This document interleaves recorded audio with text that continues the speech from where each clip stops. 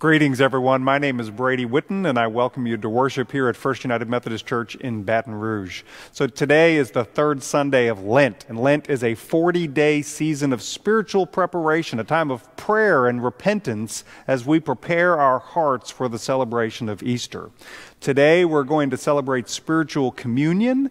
We're going to hear a reminder and a call from God to live lives of moral excellence.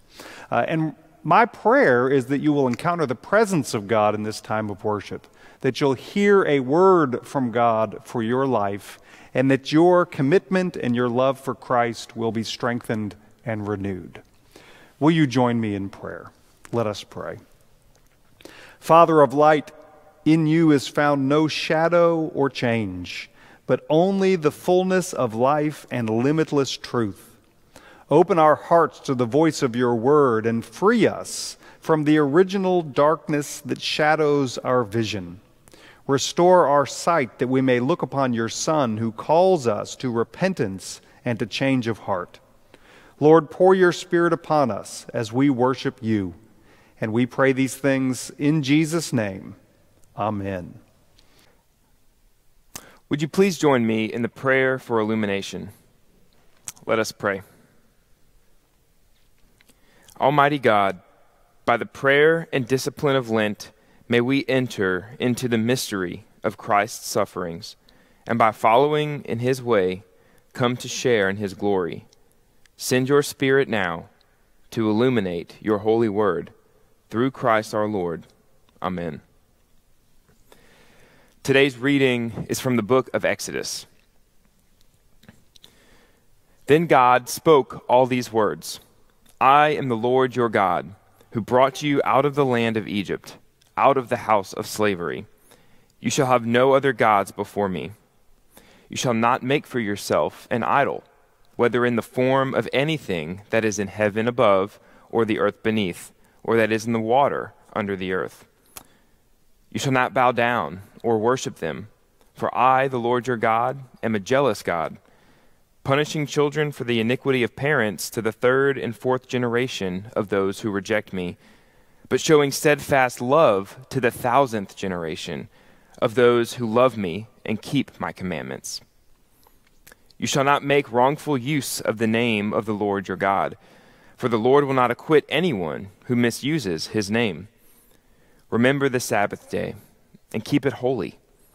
6 days you shall labor and do all your work, but the seventh day is a Sabbath to the Lord your God.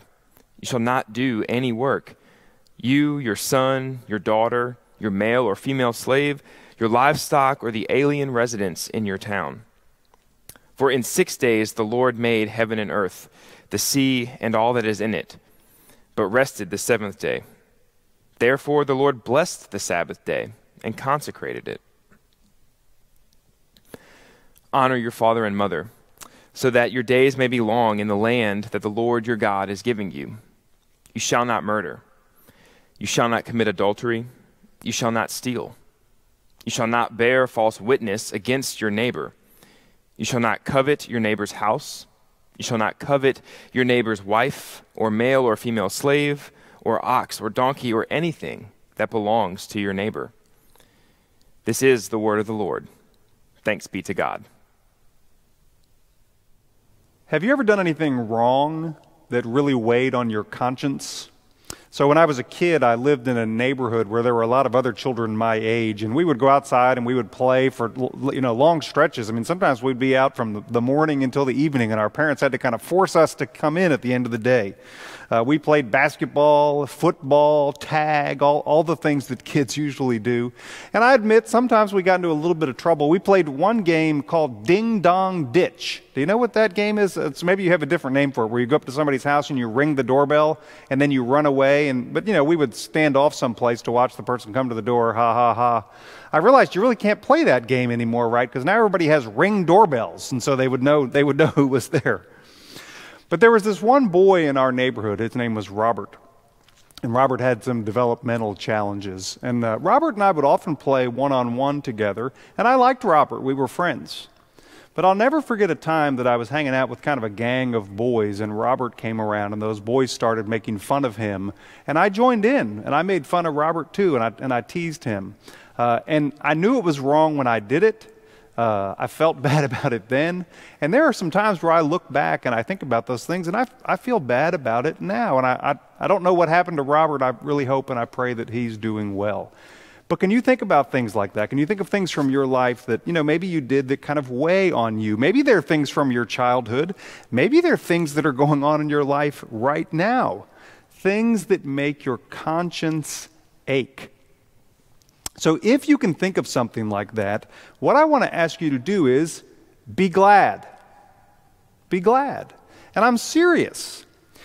See, when God spoke to Moses, which is what we're reading when we read the Ten Commandments, we're reading the words of God. When God spoke to Moses and the Jewish people, one of the ways his voice manifested was in rules and laws, in right and in wrong. That voice inside of us, that voice that knows the difference between right and wrong, the voice that recoils at hurt and pain that we cause, that is God's voice.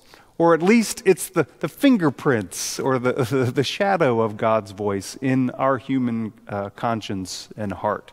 Now, I do want to say, it's not that voice that kind of makes you, that talks down to you or belittles you about those things. But it is the voice that points out to you and says, you know what, maybe that's not how you should behave, and that calls you to something higher.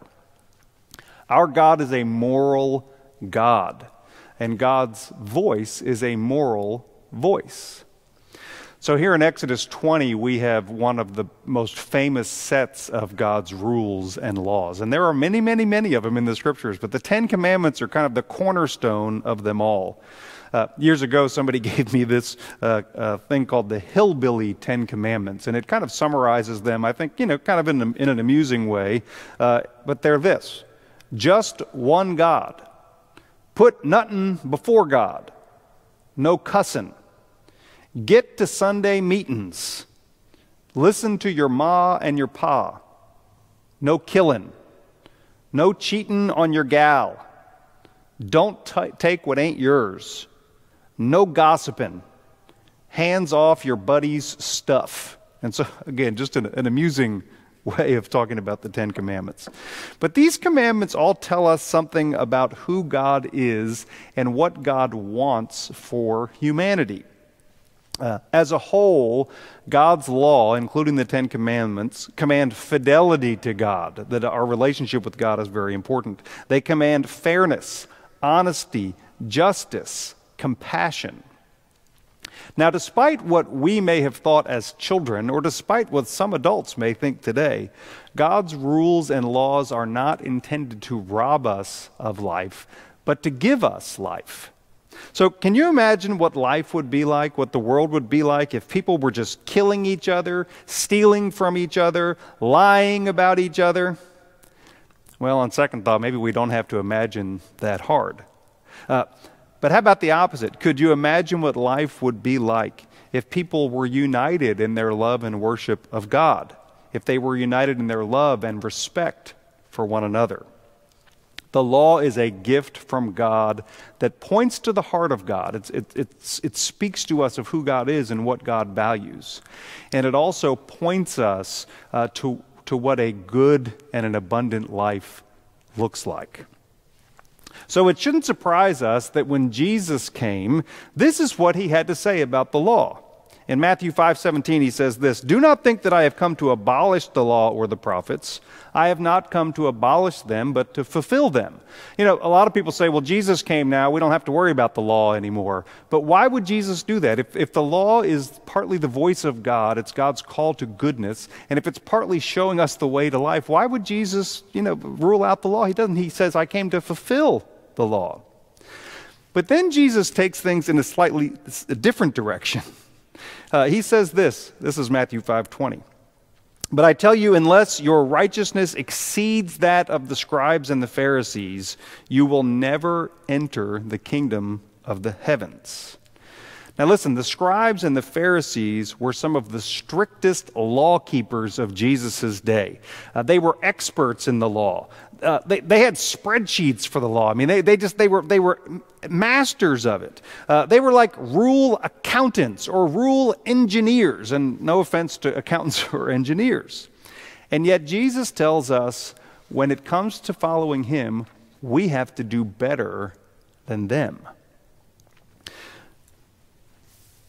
Then Jesus goes on, and this is found really. This is really kind of the whole tenor of the Sermon on the Mount. He goes on to say things like this: "You've heard it was said, 'Thou shalt not murder.'" Well, where did we hear that? We heard it in the Ten Commandments. Jesus says, "You've heard it was said, 'Thou shalt not murder,' but I tell you, if you have anger in your heart against your brother, you're in danger of the fires of hell." He says, "You've heard it was said, 'Thou shalt not commit adultery.'" Well, where does it say that? It says it in the Ten Commandments. And Jesus goes on to say, "But I tell you that if you look at a woman with lust in your eyes, you're guilty of adultery." He goes on to say, "Thou shalt not bear false witness." You've heard it was said, don't tell lies. Well, where did we hear that? In the Ten Commandments. But he says, "I say to you, yet let your yes be yes and your no be no." See, it's not enough for us just to not murder. Jesus says we are to become the kind of people who don't hate. It's not enough just to not commit adultery. Jesus says we're to become the kind of people who don't treat one another as objects of desire. It's not enough that we just don't lie. Jesus says we are to be people who live and radiate truth. So let me ask you, when you hear that description of being that kind of person, a person who doesn't have hatred, a person who doesn't objectify others, a person who speaks truth, is that something you want? Are you tired of the hurt and the pain that you see in the world? Are you tired of playing a part in that hurt yourself? Do you want to be a part of God's good and right-making in the world? Do you?